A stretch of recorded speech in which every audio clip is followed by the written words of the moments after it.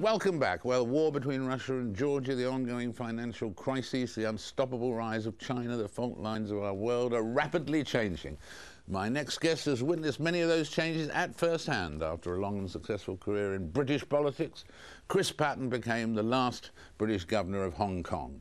And after that, he served as European Commissioner for Foreign Relations, written a lot of books, and now his latest one is here, which is called What Next?, which is looking at the world surviving the 21st century, in which he explores the major issues facing the world today, with one shock revelation, which is that you have never eaten a Big Mac. No, that's true. In your life.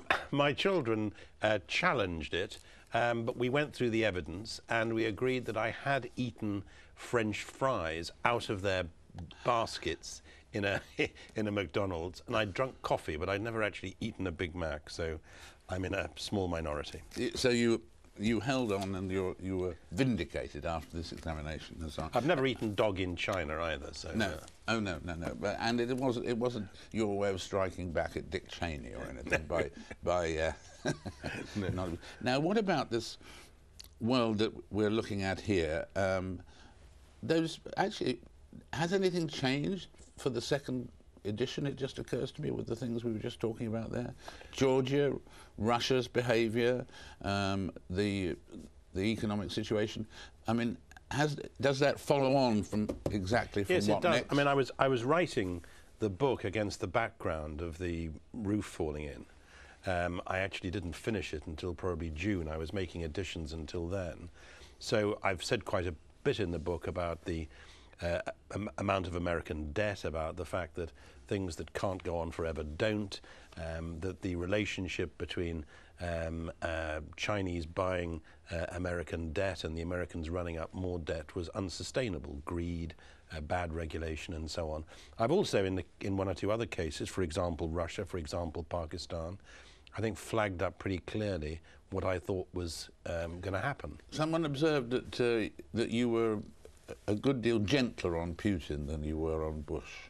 I'm not sure that's actually true. What I say is that one discussion of Putin, which said that he wouldn't have been good enough to actually get to the top of the KGB, I thought was unfair. I thought he was exactly good enough to get to the top of the KGB. But I'm generally regarded as rather tough on Russia, and don't put Russia in the same category as Goldman Sachs do, of Brazil, India, China, the great emerging economies. Russia is, I think, a very brutal, ruthless, corrupt leadership.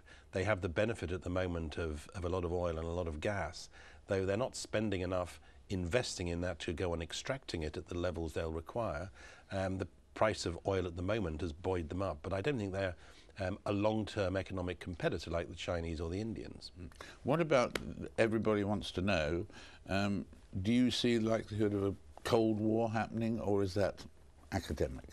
No, I don't think it's going to be back to the Cold War. I mean, you and I, pretty much the same age, grew up in a world in which we seem to be walking along a precipice with nuclear Armageddon on one side, and maybe the hope of a better world and the UN on the other. I mean, my first term at university was the Cuban Missile Crisis, when people were seriously worried about buying tins of food to put in the pantry, as my mother did.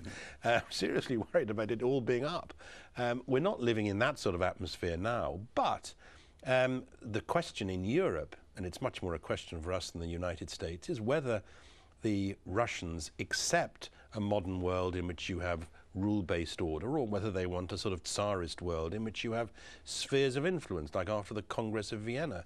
And the important thing for us to say is that they can't limit the sovereignty of countries like Ukraine and Georgia and expect to have a relationship with the rest of us which is normal.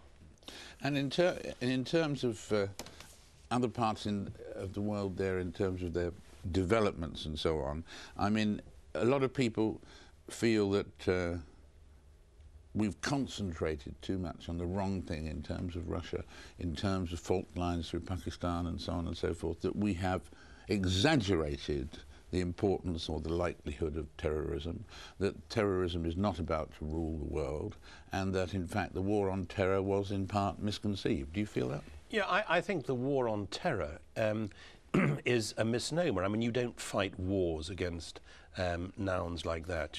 Wars involve retreats and advances and communiques and so on. But I think we will have, as we've lived for centuries, we'll have to go on living with terrorism. It's more dangerous now because terrorists get their hands on the technology which kills more people. But I don't think there is an inevitable a clash between civilized countries and terrorism. I think terrorism can, case by case, be defeated. I certainly don't hold to the view that there's a clash of civilizations, that the Christian world, the so-called Christian world, the so-called Confucian world, the so-called Islamist world won't be able to survive without scratching away at one another. I just don't believe that's true. I think that if you look at most of the evidence, things like the Pew Research Center, most Arab families, for instance, want exactly the same as families everywhere else. I mean, right down to the point, alas, of them most enjoying, apart from, I'm sure, Frost Over the World, most enjoying Who Wants to Be a Millionaire, which is a rather depressing comment on our times. Yeah. Well, in fact, in terms of things in general, are you an optimist or pessimist?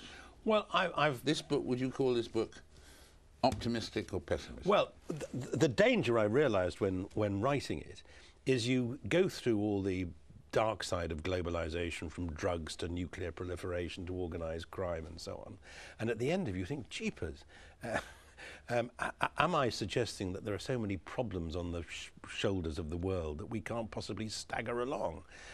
But then at the end of it, I concluded that, with one exception, the question of climate change, which I think is could be a game stopper, I think that other problems are manageable, and by and large we've muddled our way through for several millennia, and I'm sure we'll continue to do so. I'm a grandfather now 5 times over, and if you're a grandparent, I think you have on the whole to be optimistic, because what's the alternative? Absolutely. Well, and what about today's news? Did it surprise you that someone else who went to Europe as a commissioner is apparently going back into politics again, Mr. Peter Mandelson? Yes, it did. I mean, I first heard it from a taxi driver, so it must be true. Yeah. It did surprise me. I mean, you couldn't make it up. It's, as ever, political fact is stranger than fiction. It's not quite as odd as the selection of Governor Palin on the Republican ticket, but it's not far short. I mean, he's a very competent, sinuous fellow, intelligent. He's got a terrific reputation for political maneuvering, which I think may be a bit of an exaggeration of his impact on our times, but it shows, in a sense, I suppose, how desperate Gordon Brown has become, that he's reached back into the past in order to bring some old folks into the Labour cabinet, some experienced people like Peter Mandelson. I don't think it'll make much difference to working our way through the recession. Thank you for being with us. Thank you very much. Enjoy What Next. In a moment, the vice presidential debate in America. After this short break.